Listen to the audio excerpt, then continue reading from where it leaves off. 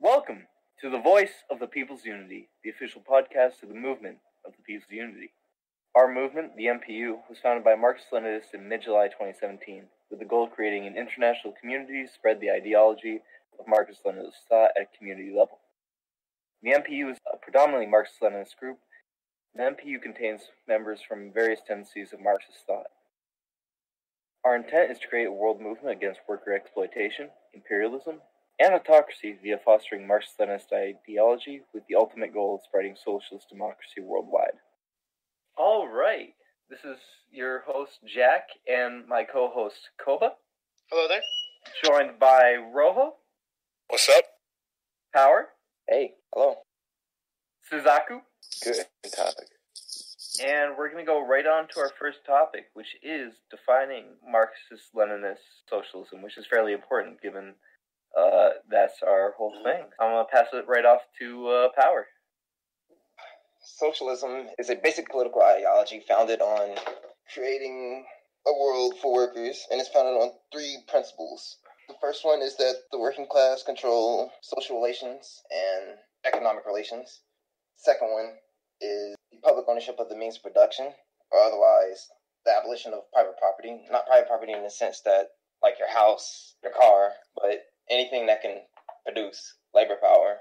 And the third one, which I'm not sure if this is a new and adapted principle, but it's economic planning, and it's seen as a necessity for socialism. All right.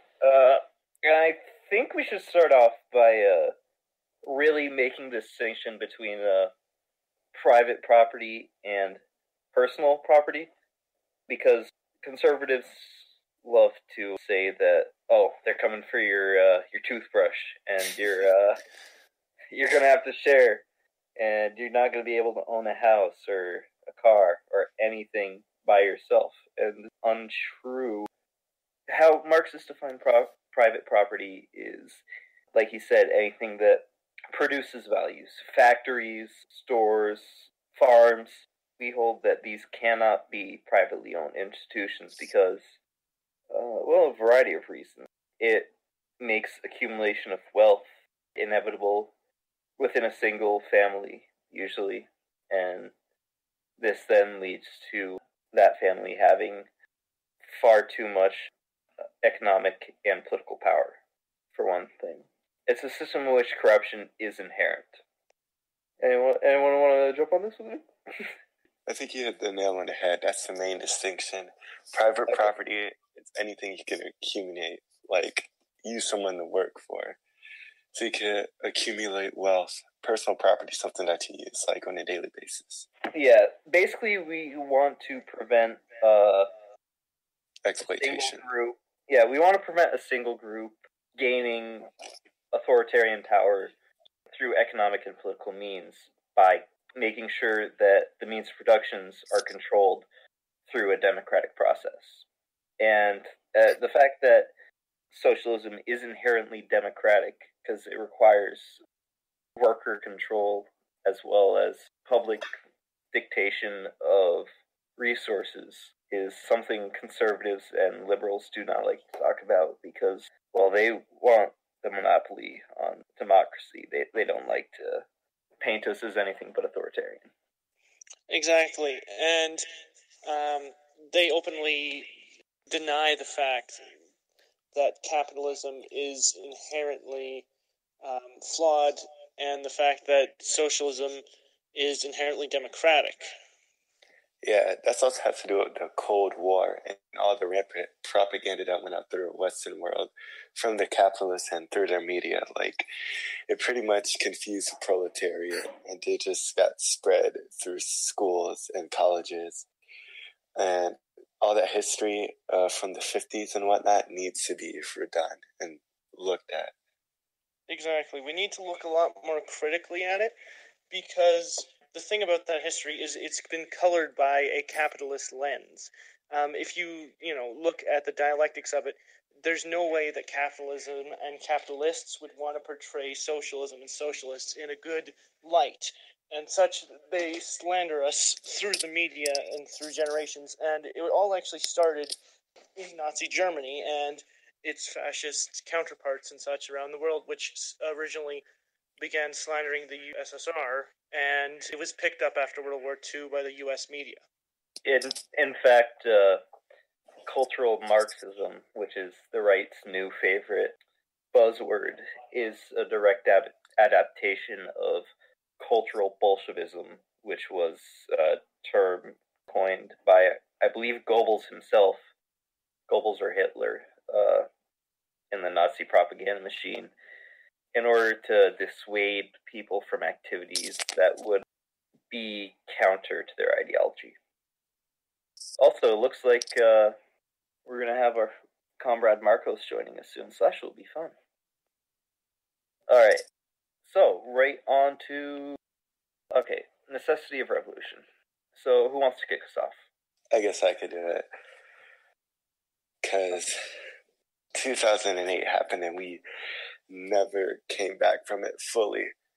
And along with you can see it now with the rise of fascism in Europe and America, and how production of the workers went through the roof and the wages stayed the same, and how the capitalists sent production out to third world countries. This is all this shows that you need a socialist revolution. The fact that people die because they can't afford a basic human right, which is healthcare, or people starve in Africa because they can't get food, because if you don't have money, you don't deserve it, etc., etc. It's very true. And the way which the media colors all this to try and make it seem as if, nothing's wrong with the system, it's just wrong with the individuals. If you look at poverty and the way which is portrayed in the West, people who are poor, they're not victims of the system, they're victims of their own laziness or such, and these lies that are perpetrated. If you're unemployed, get a job, except for the fact that there's not enough jobs to go around, and that all has to do with the capitalists relying on the army of unemployment, which is having a mass of unemployed workers, so that the workers that do have jobs are in fear of losing them. So they don't bargain for better rights for that, and if they lose their pay, they don't argue with it, or else they'll get fired. And if they do argue, if they do strike, you just fire them all and hire a bunch of people off the street to replace them. And this is something which, there's a lot of good resources that talk about this. And there was, we were watching a short film about it a while ago that sort of illustrated that, workers are forced into poor conditions because of the army of unemployment. Yes, that also has to do with how capitalism just uses resources. For example, climate change, destroying the environment, constantly using oil and gas, and wasting rare earth metals just so you can make a new iPhone so your business won't fail. That is a problem that's literally killing our planet. We have Marcos joining us here, who's a more senior member of our cadre. Would you like to introduce yourself? Hi, I'm Marcos. I'm, just a member of the MPU, and I'm here. All right, Marcos, would you like to give your input on, very briefly, the necessity of revolution? Sure. All So right. we see in current society, capitalist society, that there are, of course, two classes, proletariat and bourgeoisie. Marx pinpointed that in, all of his work, so it's a basic point of Marxism. But the idea of revolution comes in when, I guess there's the question, reform or revolution? The very broad, very, broad argument, and it has to be brought up, which one would you prefer? Well, whichever one is more important, whichever one is more necessary.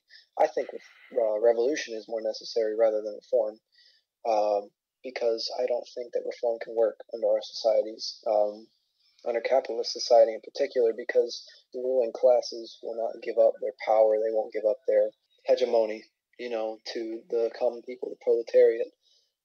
Nobody wants to give up their power, which is why they wouldn't do such a thing. I mean, the system is modeled after their interests. So if the system's modeled after their interests, they're obviously not going to just let somebody else overthrow that through their own means, which is what Lenin coined as, or I don't know, coined, but mentioned as parliamentarism or quote-unquote democracy. I do want to add, there's one exception, and that would be Chile and Allende. He did manage to reform, if you want to say, from the inside, but that didn't last very long. Yeah, what happened? Yeah, and that was immediately followed by a CIA-backed fascist coup. Perfectly. And so, if you try, it's been tried to reform the system, but more often than not, I mean, we only have one example, but generally it will cause a major right-wing response that will most likely cause a return to the norm, as we put it. I'd just like to add that these reactionary forces are almost always backed by the international capitalists, or the organizations that serve the international capitalists, such as the CIA. Mm-hmm. When we talk about the topic of bourgeois democracy, Dr. Michael Perroni put it very nicely when he said, all that the ruling classes care about when it comes to the working population is what you think. Not what you do, not what you believe. It's what you think of them, because they don't want their system threatened. So the point of bourgeois democracy is to make you think that you have input in the government when you really don't. It's there so that you can think you're affecting change when you vote, and it keeps you from wanting to go outside the system to affect change through revolution.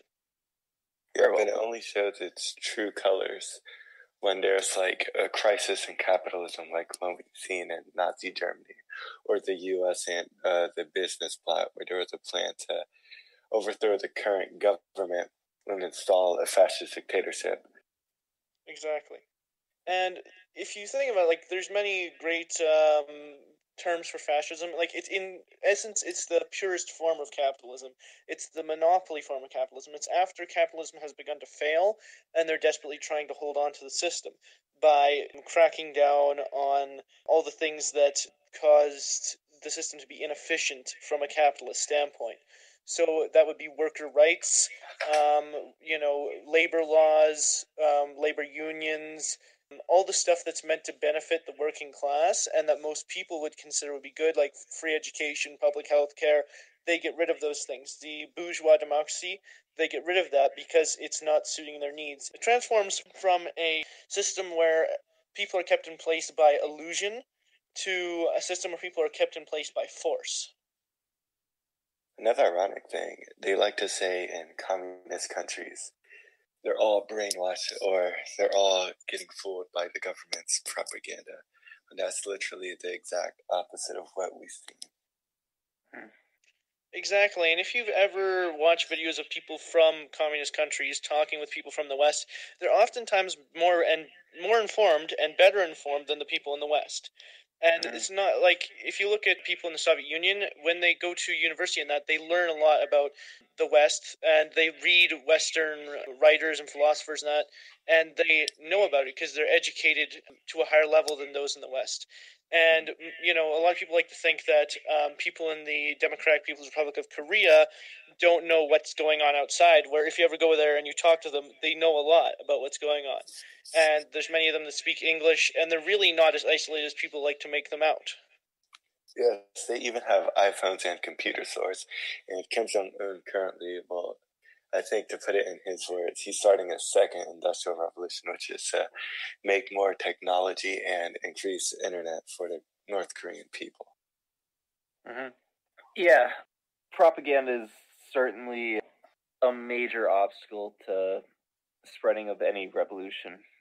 We see great examples of the slandering of North Korea, which, whether it be them believing they found a unicorn a couple of years back, that was a story that circulated around, or them making it illegal to have any haircut except that of Kim Jong-un. I think there was a good movie or not a movie, but a little interview on YouTube. It was called The Haircut. Really well. Yeah.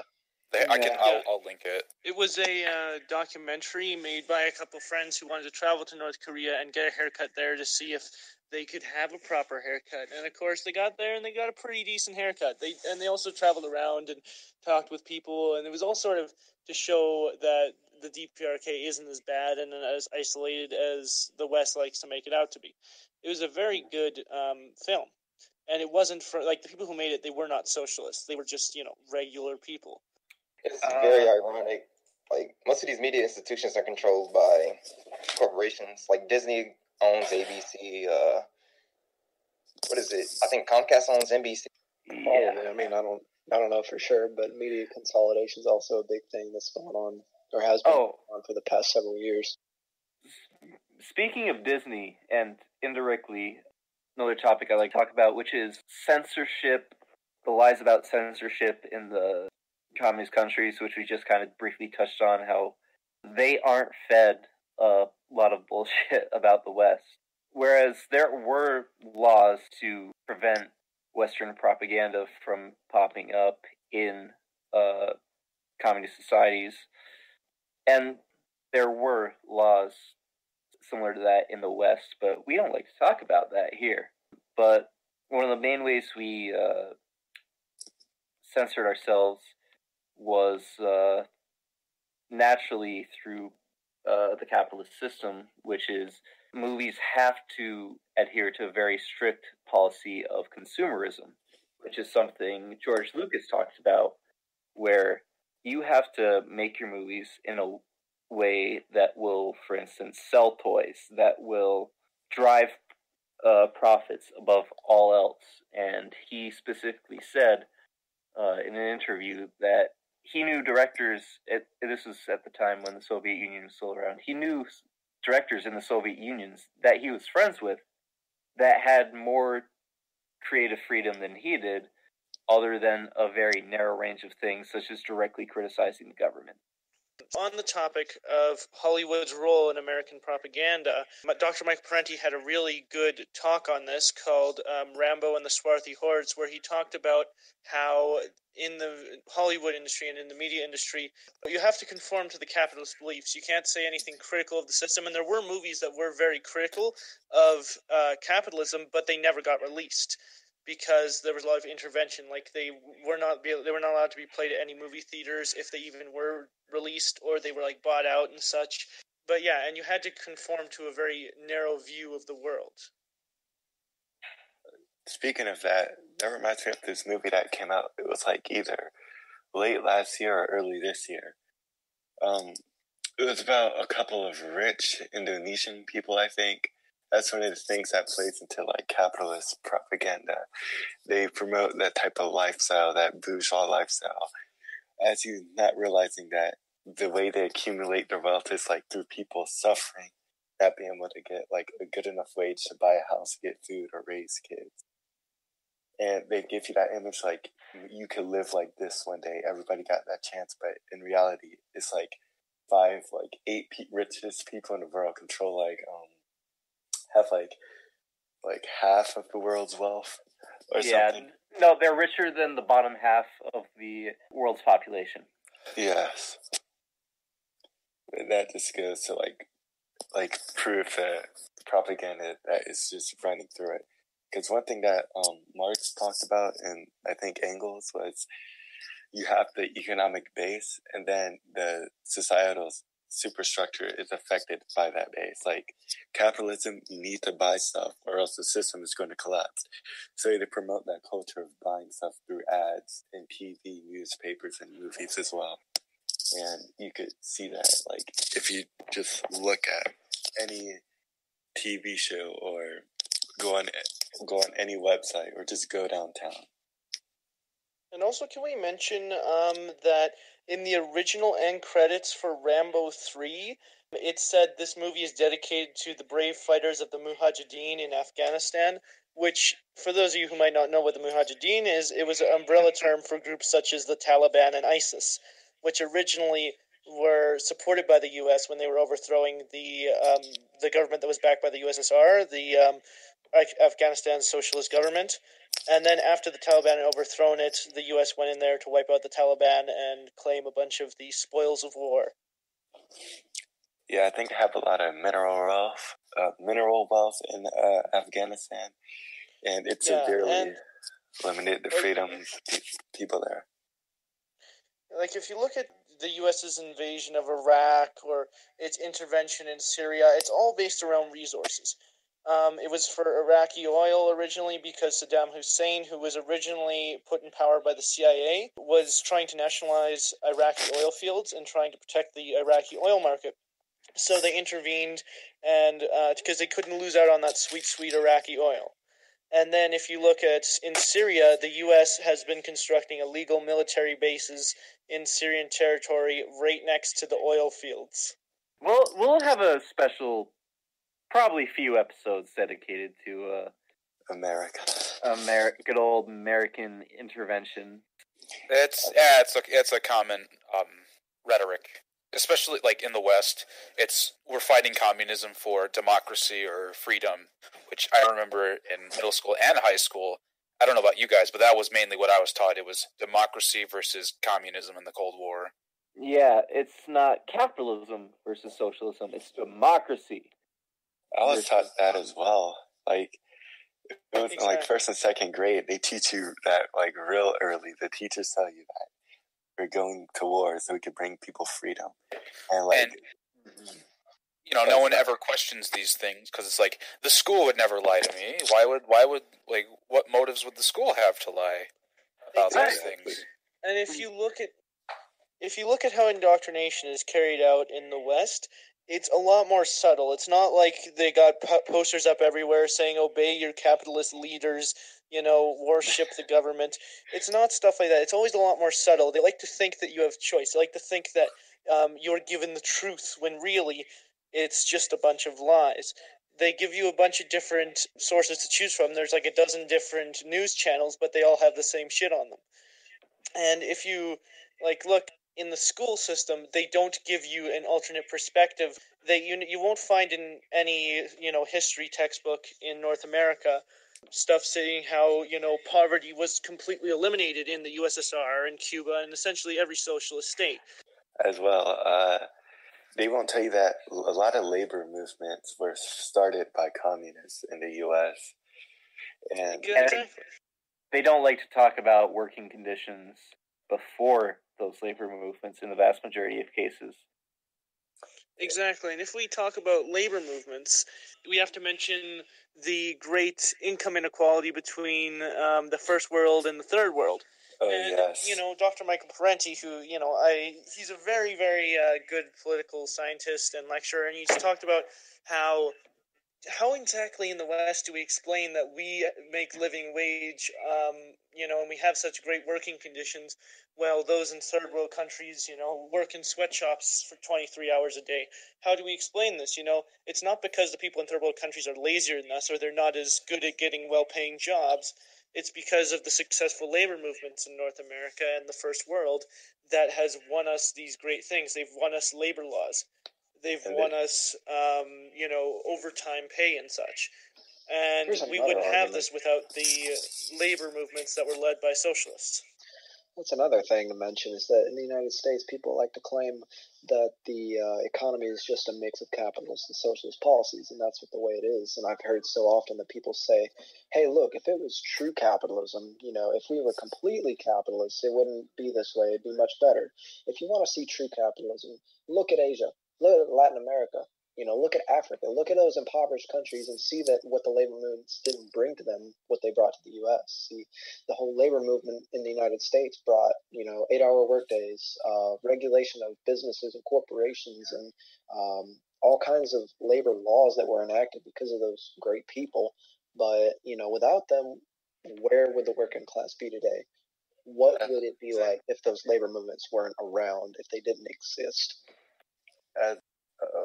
I can give you some hints. I've worked at a non-union factory doing 12-hour night shifts, and it's not fun. And I acknowledge that even those conditions were much better than the ones in third world factories.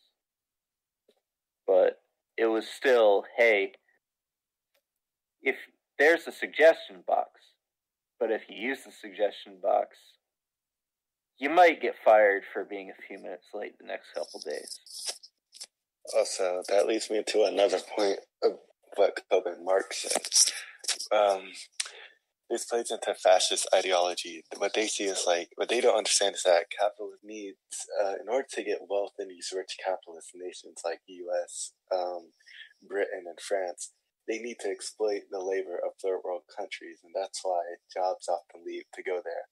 And then this plays into their ideology and leads them to say that, the people in Africa, sub-Saharan Africa, never got anything done just because of genetics, or they're stupid, or they're inferior. When in actuality, the people in sub-Saharan Africa had civilizations just as good as Egypt or the ones in Europe. One thing we haven't touched on yet is dialectical materialism, which is humanity's ideas are shaped by our environment. Without material conditions are what shape our thoughts. For instance, we wouldn't have any concept of flight in a world without birds or avian creatures. A fish has no concept of breathing in the same way that scorpion in the desert has no concept of the ocean. Our material world is what creates our societies, are what defines our thought processes, and so when you see the development of civilizations and inventions, liberals and conservatives will instantly point to the great men of the era, or they just happened to get society right without acknowledging the material conditions required to do so. So Europeans, for instance, had a very fantastic climate in which to build civilization. They had an abundance of resources.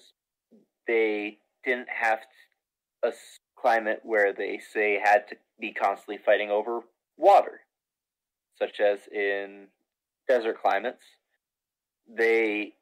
In Western Europe, they didn't have to constantly worry about having to go raid other settlements for food, for the most part, because they had the climate most of the year to grow their own food, which is, and in the inverse of that, the whole reason that the Vikings or the Nordic peoples had Vikings was because they needed to raid other places for resources that they did not themselves have, mostly slaves to help grow crops and a variety of other resources. Society develops by necessity in the vast majority of cases, and it's based on material conditions. Exactly. And we need to talk about the relation of material conditions to the mode of production and the different ages of history. There are, different ages of society. And as material conditions develop, the social conditions will develop, and the relationships to the mode of production will develop. And, for example, in primitive days, most society was just a small communes of tribes people that shared what they had, which is sometimes referred to as primitive communism. But as things developed and people began to gather in larger groups and conflict came into play, they developed into slave society, where people would enslave others to get more work done and such, which was the first step towards a capitalist society. But in between slave society and capitalist society, we have feudal society, where people went from directly owning the slaves to owning the land and the mode of production that the slaves use. So instead, they technically had some freedom as serfs in the feudal society, but they were not free to go out and, start farming in common land. There were people who tried that were called the diggers, and they tried to till unowned land, but the landlords and such nearby came and drove them off and killed them. Yeah, also, hunter-gatherers are often the happiest people in the world. It's because they don't have to deal with the hardships of, class struggle, always having to worry about, when they get food or what the local landlord is going to think, or if he break this law, what would happen? How would the community think of him? And to my last point, which came back to me now, a lot of people like to point to Korea and Japan, South Korea and Japan, as examples of great capitalist nations. But the thing is, the more advanced capitalism is, the more alien the society. So, for example, in South Korea, kids have to work. Kids have to go to school longer than they have in the U.S. Like, they get to this thing called, like, mukbang, which is, like, after school study session, they could stay there for hours on end. So they're often suicidal. And the elderly, because they didn't have, like, a social security system, so you could, like, put in money into the society and get it back. Like, South Korean government just doesn't care about the senior citizens. So many of them are drawn into poverty and prostitution. And a lot of people in South Korea have, like, the highest, well, South Korea itself has the highest alcoholism in, like, any country because of the pressures from work and having to worry about paying your bills on time and the highest housing prices. It even got so bad, like, in Japan, where they have, like, the same issues, they had to make free government housing because people just couldn't afford to live on their own. And because it's, like, right next to North Korea, it shows a stark contrast of what a capitalist society and what a socialist society would be like. Mm-hmm. Look at a lot of the North Korean defectors who have fled to South Korea. A surprising amount of them want to return to North Korea after living in South Korea for some time, because a lot of people in socialist countries don't realize how good they have it compared to capitalist countries, because they have guaranteed education at a higher quality than that found in any public education system outside of a socialist country. They have free health care. They have 100% free, university and post-secondary education, and they can get a job. They're guaranteed a job in their field after they finish university, as well as they're guaranteed housing. There's really nothing they have to worry about. And the thing is, this had to do with the fall of the USSR, is that they allowed so much American propaganda through that the people began to believe that capitalism was a land of plenty where everyone, owned fast cars and mansions and such. But they didn't realize what would happen, because if you look at the current former socialist states, they're almost all are massive hubs of poverty. And polls show that the majority of those people in those former states want communism back. Like Romania, I think it's 80%, and in Russia, it's like 60%.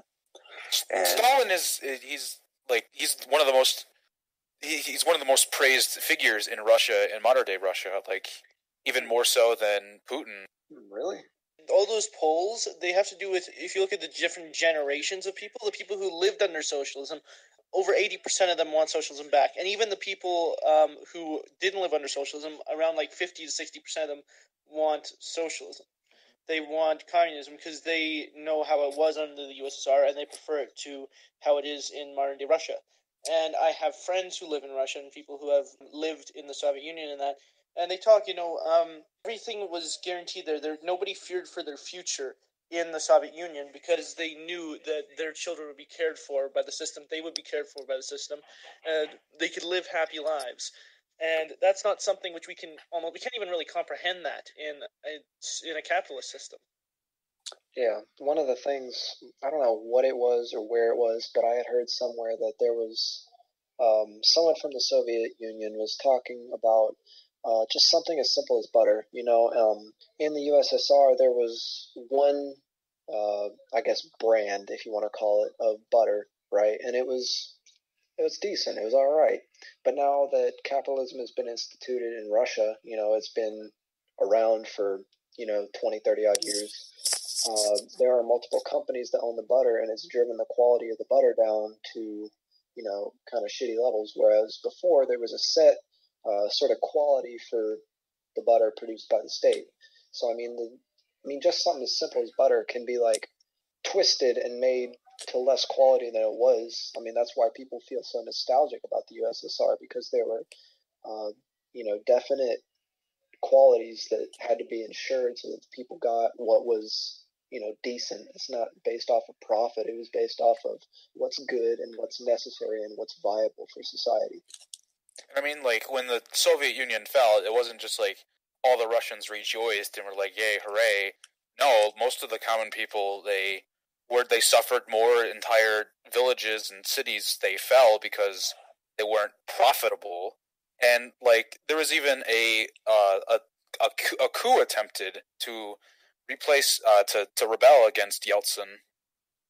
Even animals suffered after the USSR collapsed, like the Siberian tiger. Before, in the Soviet days, you didn't need to go like hunt tiger skin and sell it to the Chinese because all your basic needs were met. You could just live your normal life.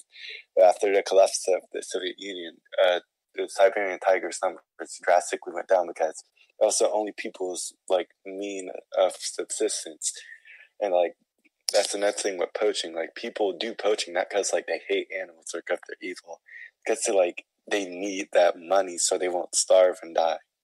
The thing is, under socialism, people didn't have to worry, but now that socialism is gone, most of the people in former socialist states have either, turned to socialism or they've turned to fascism. And that was one of the things that led to the overthrow of a lot of the socialist governments in the Eastern Bloc, which was the rise of fascism that was sponsored by the U.S. and the West. Mm-hmm. And if you look at like a lot of the countries that are former socialist states, they are almost fascist, if not completely. If you look at Ukraine, they have immortalized a bunch of SS volunteers and stuff who executed Jews in Ukraine and massacred Poles as their national heroes. Same as Estonia and Latvia. Yes, yeah, of course. Same in the U.S. Like, there's a lot of fascists starting to rise, especially down south. And it's pretty bad because it's like a tactic that the bourgeoisie use against you. It's not the falling rate of profit or us cutting our wages so our business won't fail. It's the Mexicans, it's the Arabs, it's the blacks, it's the Jews, etc. I mean, going back to the whole, like, thing, like, in these post-socialist states, it's either communism or fascism. Like East Germany, for example, majority of people from East Germany, they're either they're nostalgic for the the DDR and to get that back, or they're just Nazis. Yeah, and keep in mind, this is one of the best capitalist countries in the world is Germany. They're the strongest economy in Europe, and still most of the former East Germans want a return to socialism. And this just goes to show, like, in the U.S., they say, look at our wealth. We're accumulating so much. Our stocks are straight through the roof. But the thing about that, it doesn't show, like, how the average person lives. The commoner doesn't live extravagant lives. The stock market is a very dishonest way of evaluating the economy. It literally only applies to the wealth of the rich. Stocks are not a reflection of how the common people are doing. Exactly, and if you look at how they measure poverty, it often leaves a lot of people, because, if you look at the statistics for poverty in the U.S., they're overwhelming, but the thing is a lot of those statistics have been doctored up to make them look a lot more pleasing. They're a lot more conservative estimates. The thing is like they'll say, they have like a 20% or so poverty rate, yet in reality their poverty rate might be closer to 30% if you evaluate, your definition of poverty. Because there's a lot of people in the U.S. who can't afford both housing and food, and they have to choose between the two. They may have a job, but they can't afford, they most of their money either goes into their rent or to their food. And that's why a lot of people, rely on food banks and such in both the U.S. and in my country, Canada. And this shows, like, the inherent contradictions with capital. Like, people, a lot of capitalists say Marx was wrong because the system hasn't collapsed when they said it was. But the thing is, the capitalists will always try to find a way to save themselves. Like, after the 1970s, I'm pretty sure there was a crisis that was happening. And so what they did was load people on debt. They use debt to save themselves. Then they have the IMF and World Bank load third world countries on debt so they can make more profit.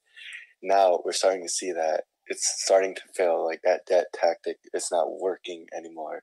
And we're starting to, like, the signs are showing like a new crisis is about to come on. And now they're starting to propose a UBI, Universal Basic Income. So, and this would make it worse. So it's like, they would say, we already give you money, so why do you want higher wages? Why do you want lower healthcare costs? Stop being lazy and stop wasting your money. It would just be another tactic. Not to mention it would just drive up inflation. That as well. It would just be another tactic to make the people suffer.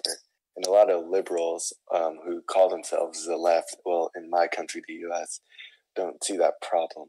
Debt, credit, IOUs, they're all like a tool created by the capitalist class to give the lower classes an illusion of wealth. Mm-hmm.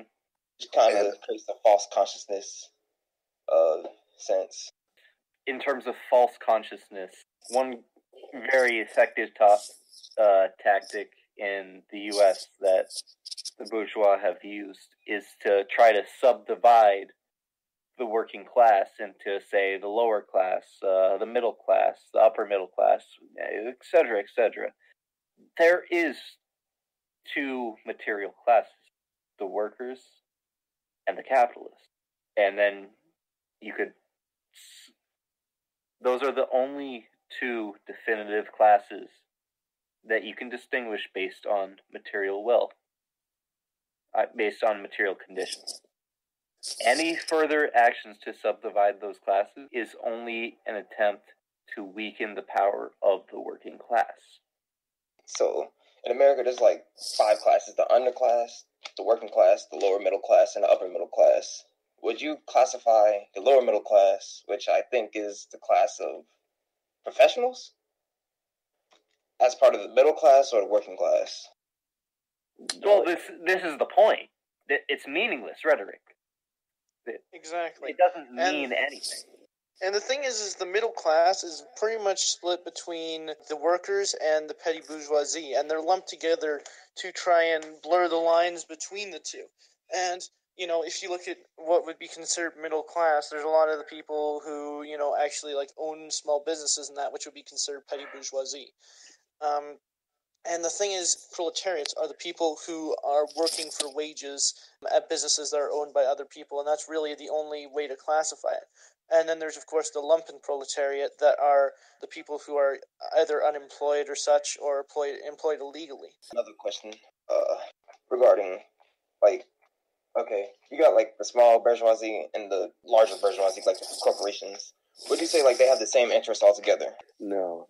I would say that the petite bourgeois, they're not really, they're not thinking all deviously, how can I get the most profit out of this person? I'm assuming that they're more of people just trying to get by with the system, and they're just like, well, other people are doing it, so, this is how they make a living. They're just interested in surviving in this world, and maybe business is the only thing that they think can help them get through this world. I know, but the thing about the petty bourgeoisie is a lot of them were born into money. If you look at the vast majority of the petty bourgeoisie, they're people who might not necessarily own large corporations, but perhaps their parents did, and they have the money which they've inherited, or they've inherited a lot of land and such, and they don't work for their money, but they don't necessarily exploit masses of other people. They might, still have small businesses and such. But really, as Michael Parenti put it, when we're dealing with small businesses, they are sort of the squirrels dancing with the elephants. They really don't have much impact on the system because they are relatively powerless compared to the large bourgeoisie and the greater corporations. And about the fascists, speaking of false consciousness, this is one thing that's been going on. So I have a question for y'all. What is an effective tactic to stop them? What would you do in order to slow the rise of fascism and promote communism? How we address fascism, it can differ between country to country due to the fact there are different material conditions, and there's different groups using, they use similar tactics, but I think it all comes down to the country's conditions and how to effectively deal with their rise of fascism. Because, the rise of fascism in Ukraine, for instance, isn't the same as the rise of fascism in America. Or Germany. But I think, end of the day, the best way to argue against fascism is to simply break it down, because a lot of fascists are either lumpen proletariat, which is not workers, but usually the criminals or the extremely poor. I would disagree. I wouldn't say that the largest portion of them are lumpen proletariat.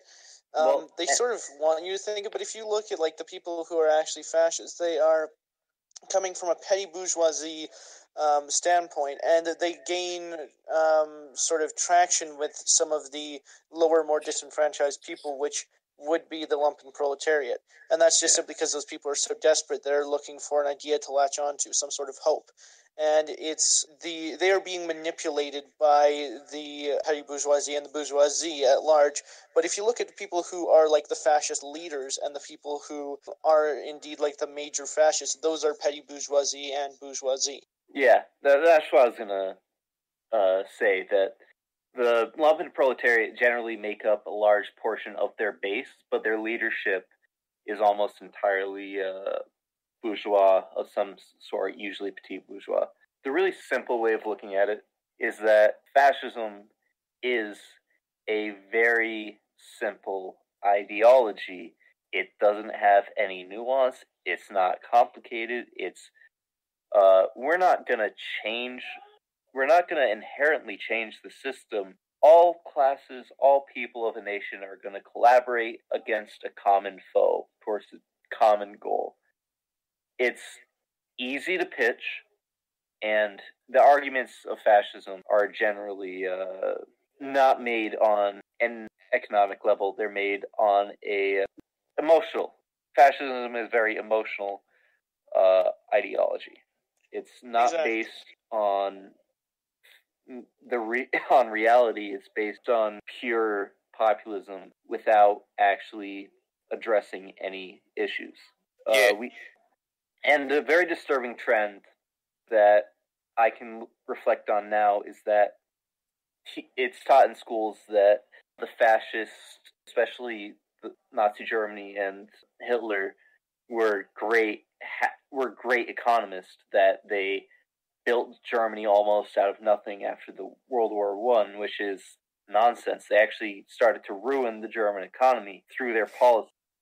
And the German economy was getting to be very solid when the Nazis over. The great instance of this is the Autobahn, which was touted as a Nazi achievement, even though it was started under the Weimar Republic, and funding towards constructing it was drastically decreased by the Nazis because, they were extremely anti-social programs or any the government constructing everything. They wanted everything to be in the hands of businesses, maybe more or less directed by the national government.